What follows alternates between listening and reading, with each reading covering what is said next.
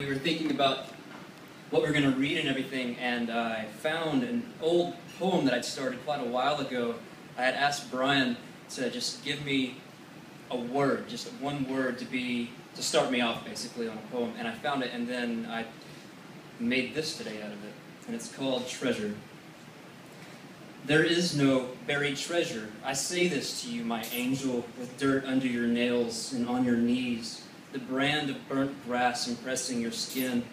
I do not understand the weight stones hold for you, what it means that they can survive. Show me again how when you cry, the wet, it catches fire as it falls, how it's your own fault, this yard in ruin that no amount of digging can dent.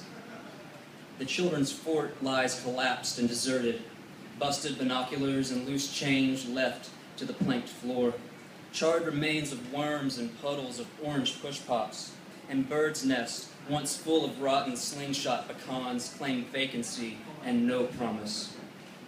It's December 14th and hotter than it should be.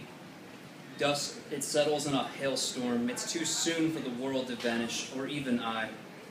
Yesterday, I told my mother how sometimes I talk to angels, and she said, "Baby, we all pray," and she rubbed the sapphire pendant that hung from her neck, believing, and believing.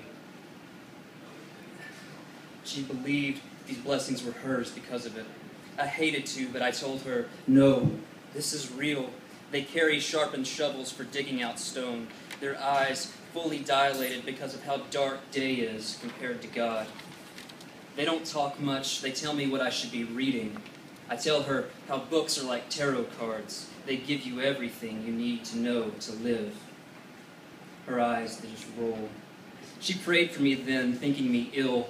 I told her, I keep reading about fire, how this is no symbol for anything but prophecy. When I saw blue flames coming from the house, I didn't believe. Mother's body still hot, laying across the exposed coils of mattress. It was her sapphire missing that told me, my death angel, why you carry the shovel, why you bury